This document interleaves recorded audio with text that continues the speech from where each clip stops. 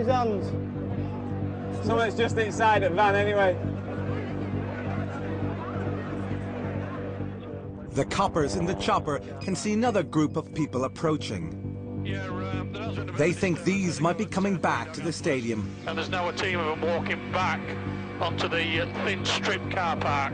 Their numbers are swelling. It's starting to go crazy here. The situation is getting too dangerous. It's time to bring in the cavalry.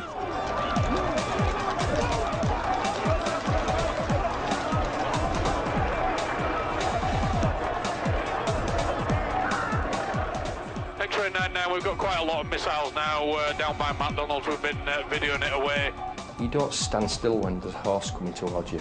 You know, even the most drunk man realises it's time to turn around and go the other way, rather sharpish. We'd be advising NATO elements from here. I think there's a lot of missiles coming at officers. Behind police lines, a safe area is opening up. A sanctuary for those who don't want to be involved in the violence, even if some wish they were. Well, to be totally truthful, I think it's fantastic. Because it's the atmosphere, it's the buzz. If I ain't got my little one with me, then I'd be wheel.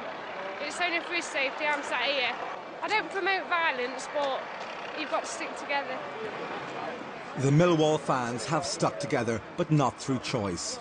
They've been trapped in the stadium for 45 minutes and are now getting restless. They're still sat in the stands. We're having real problems trying to clear a sterile area. The further away from the stadium the fans are pushed, the more things they're finding to throw at police.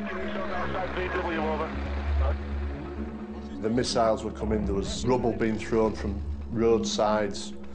They went into the VW garage where a number of wheel trims were taken off cars on the forecourt, and these were thrown like frisbees towards police lines. Get some of these stragglers outside VW garage. Despite the police being outnumbered, they're making some progress. Yeah, thanks to efforts of Mounted, they've managed to get them right up now to the Little Town Lane footbridge over the M621 where there's a large crowd gathering. The police plan is to get them on the other side of the motorway. The only crossing point is a footbridge. We're pushing them away from Ellen Road, but they're just going through the flyover across the 621 to another pub. Just watch your back, watch your back. Watch out! Making any arrests now is too dangerous. It's crucial that Paul gets good pictures of the offenders so they can be identified and arrested later. No, did you get a decent picture of his face when he threw it? From what distance, you think? Could you zoom in on him? Like, he ain't thrown out now, but can you zoom in on him and get him now? There's a large group on the Little Town Lane footbridge, though. The battle is reaching a critical point. If the police can get them over the bridge, the motorway will provide a barrier between them and the Millwall fans. Are you able to assist with that one, over? But this brings new dangers. Put yourself at amazing pedal. If you fall off that, you fall onto a motorway, you will definitely die. Your location, please, 3 Sierra. It's also a danger for the traffic underneath it. I mean, throwing stuff at police, you know, you can hurt us, but throw something off a motorway bridge at a moving car, you can kill people.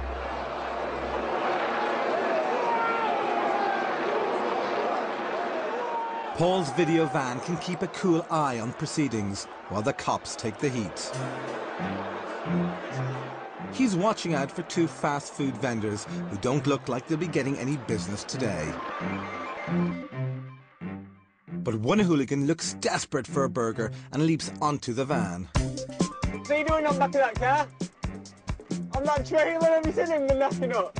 Oh my God. There was one point at which I had to do a double take, and which is where my digital recording equipment came into play, so I could rewind and actually look and confirm that I had seen what I thought I'd seen. The vehicle quickly picked up so much speed that he was unable to actually get off, and the last I saw of me was flying round the corner onto the bridge at about 30 miles an hour. There are more headaches for the police.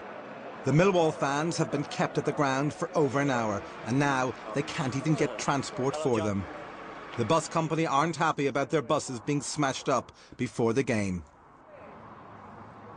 The bus company didn't react right well. I think it was quoted about £10,000 for the damage caused, plus the fact that the buses are off the road. Yeah, no worries. I think obviously they're going to walk them back because the buses have refused to pick them up. Marching 600 tired, angry Millwall fans on a 2-mile journey will be a nightmare and impossible to do until the police have captured the bridge. They're running out of things to throw while they're up there. They can look in the pocket for all they can find, but they've only got so much ammunition. There's no great mounds of bricks or anything up there. The idea is then to get ourselves into a position where in one push we can go clean over the motorway and then take the bridge. Another dilemma for the police. Their helicopter is out of fuel and must return to base. We have got some pictures, some evidence of these culprits throwing the missiles. Obviously, it may be that you have to come and collect it, or we can... They'll have to make this crucial charge without aerial cover.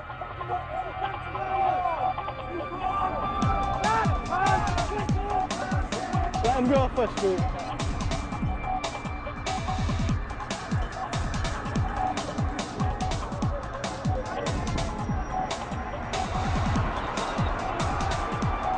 As the police go forward, they don't want to get caught, they don't want to get hit by a baton, they don't want arrested, so they just ran.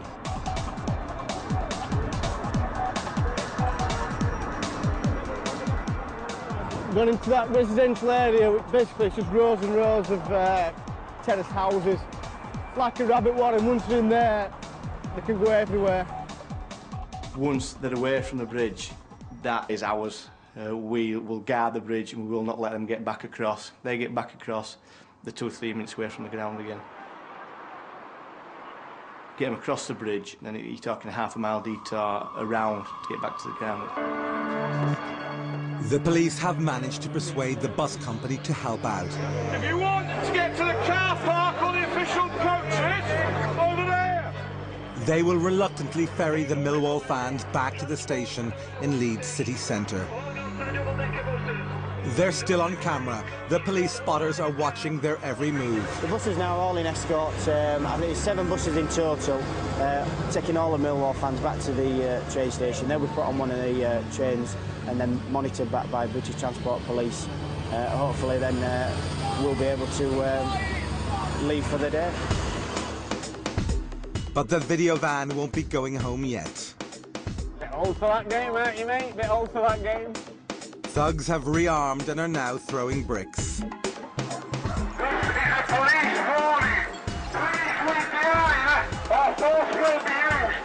I think the missile throwing act's worse probably on the road by the wagon and the horses. There is a lot of sort of disused buildings, so there's ammunition readily available.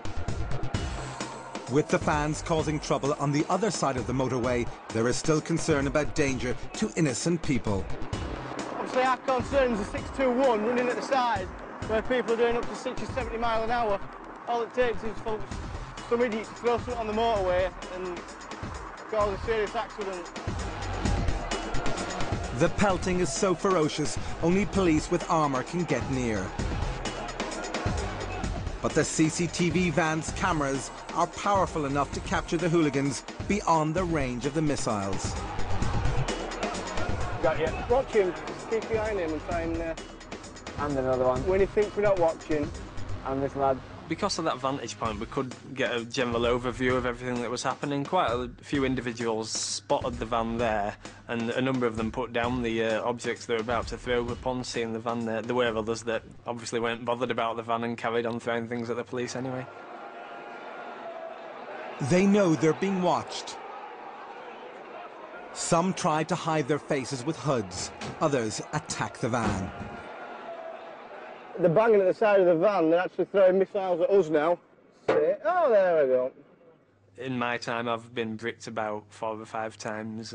Some of my colleagues have actually had various objects thrown at them, like the most strange one being a chest of drawers. Stephen, will you zoom in on him, Paul? Who are you looking at there? That's the one with his bottle in his hand. You're being filmed, mate. You're being filmed. Put it down. I've got about 10 to 12 people throwing bottles and bricks at the police.